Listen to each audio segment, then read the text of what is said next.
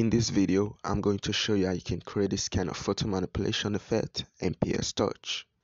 So let's go ahead and import the model image. So you click right here, click on photo library. So click on the model and click add. Okay, so right now what you want to do is to click over to adjustment and pick black and white. Now let us create an empty layer. Click right here, click on empty layer and click done. So take this layer to the bottom, and what you want to do is to click right here, click on fill. So pick the color black. Once done, click OK. So now we can go ahead and click right here, click on the model layer, click on this icon, create an empty layer and click done. So what we want to do is to select using this marquee selection tool. Just draw a line like this. Okay, then come over here, fill it. You can fill it with any color. So let's use white. Click on done. So right now what you want to do is to click right here and deselect. So let's reduce the opacity so we can see beneath it. I would love to reposition this, so you click right here and click on transform. So let me take it a bit to the top like so, and I think this could be fine. Click done. So now let us warp it. So you click right here, click on warp. So I think I'm going to take this part a bit to the bottom, same as this part, or let me undo that. You can just take this, take it to the bottom like so, and right here you can just try some stuff right here, or you can just take this edge, shift it a bit to the side, maybe this one too, just a bit. You can take this one right here, shift it a bit to the side, and this one just a bit.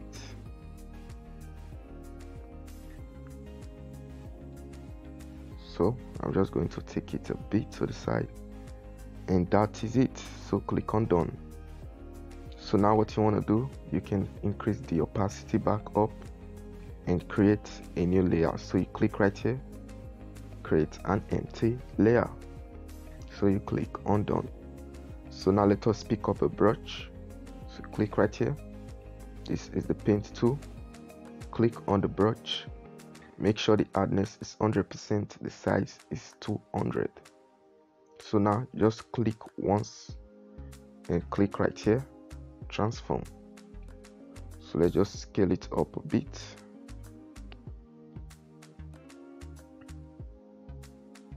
Okay, I think this could be fine. Click on done. Click right here, click on this icon, merged, and merge it down. So as you can see, we now have them as one layer. So now what you want to do is to click right here, click on select pixels, turn this layer off, click on the bottom layer, click right here and click clear. Okay, so now the next thing to do is to add some depth, and to do that, as you can see, the selection is still active. Click right here, click on the bottom layer, click on this, add an empty layer above it, click on done. So now we'll click right here, click on gradient. Sorry, not gradient. Click right here, click on fill and stroke. So change the type to stroke, and then you can increase the size a bit to your taste. I think I'm good with this one. Click on done, deselect it. So you click right here, and deselect. So pick up a paint eraser tool. So click on toolbar, scroll to the right, you will see the eraser tool. Make sure the brush hardness is 100%, and you can just erase from the top and maybe a bit from the right and also from the left. Okay, so now we are almost done. Click right here, click on select pixels, click right here, click on gradient. Okay, so pick a linear gradient, maybe this one. So I guess I've lost that, so I think okay, so just do something like this, some cool stuff like this.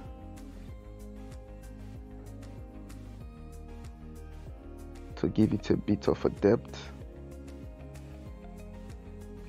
click on done. So we're going to do the same thing for the other edges. So click right here, let's deselect the selection. So now let's click right here again, click on this top layer, which is this one, turn it on or off, whatever you want. I think you can leave it off. Click right here, click on select pixels. Okay, come back again to the bottom layer, click right here, add an empty layer, click on done. Click right here, click on fill and stroke. So this one, we're going to make the width a bit less. Yeah, maybe something like this. Done. You can click right here and deselect. So we're only going to erase it from just the top, and we're going to leave it from the both edges.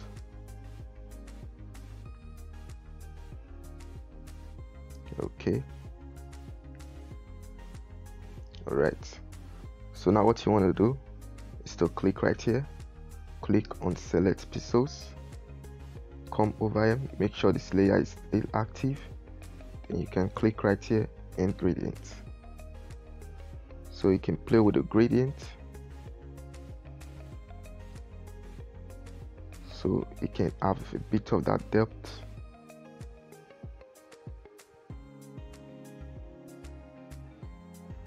Okay, so once you are done, you can click OK. So now click right here and deselect. So we are done with the face. Now let's go import the other image. So you click right here, click on the bottom layer, which is this one, click right on this icon, photo layer, photo library. So pick up this image and click add. So come to extra, make sure lock aspect ratio is active, which means it's showing something like this, and then you can scale it down a bit. Okay, position it maybe right here. I think I'll make it bigger a bit. All right, so click on done. So now if you want to add more to this, you can click on this icon. Okay, click on this layer, pick up your brush, make it smaller. I think I'll make it a bit bigger. Just click once right here, click once right here, click once right here, and same thing right here and here.